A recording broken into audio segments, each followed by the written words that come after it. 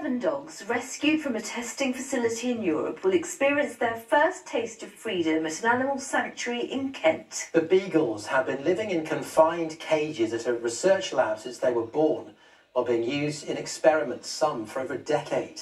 There to meet them was some of the foster carers who will give them a new loving home. Joe Caution has our story. Their first smell of nature, their first paws on grass, and for some, the first time they've seen daylight. Rescued from a research facility in Spain, these 7 Beagles have had their first chance to roam free after being released from a life of being experimented on. Beagles are the #1 tested on animal because of their docile nature. They're loving, trusting and forgiving. And people use that, the very traits that makes you want them as a pet, against them. We worked with the facility to get them released. And that's what Beagle Freedom Project does. We want animal testing to end, ultimately, but in the meantime, we need to protect the animals and not just euthanize them because they're done with them for testing. Let them have the chance of being an animal in a home.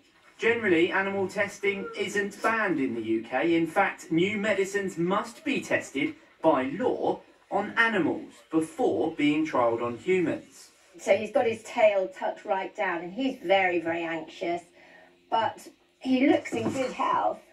Before the Beagles can be rehomed, they're being checked over and treated by the team at this animal sanctuary in Ashford.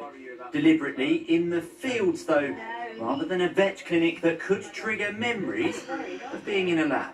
One of the dogs I checked has got quite a lot of wear on its canines, and that will be probably because it's been spending its time gnawing on the bars of the cages or the pens that it's been in. They're obviously not young dogs, so they have got a limited life, but there's nothing that I've seen that would make me concerned. And it's actually quite nice to see that they are in good condition and they've obviously travelled well.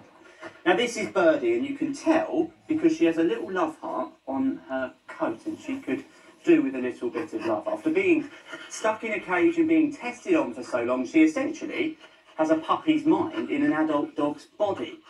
But simply, she needs to now learn how to be a dog. So at the minute they're just a shell of a dog. So yeah, they look like a dog and they look like a beagle, but they haven't got their personality out yet. So how to go to the toilet, how to walk on a harness, how to play, what toys are fun, what treats are fun, and how to play with each other. The reason why it's kind of quite suitable for him is we've got another dog there where he can learn his behavioural habits from, because when they come out of the labs, we tend to find they regress. Why wouldn't you want to take in one of these dogs who need that chance more than probably most? To be honest, with the lives that they've had in those laboratories, you can imagine it's horrible. So why not give them the best chance? Oh my goodness, you're God. I know. While this rescue may have been a howling success, those leading the project hope this is just the first of many. Joe Caution, ITV News, Ashford.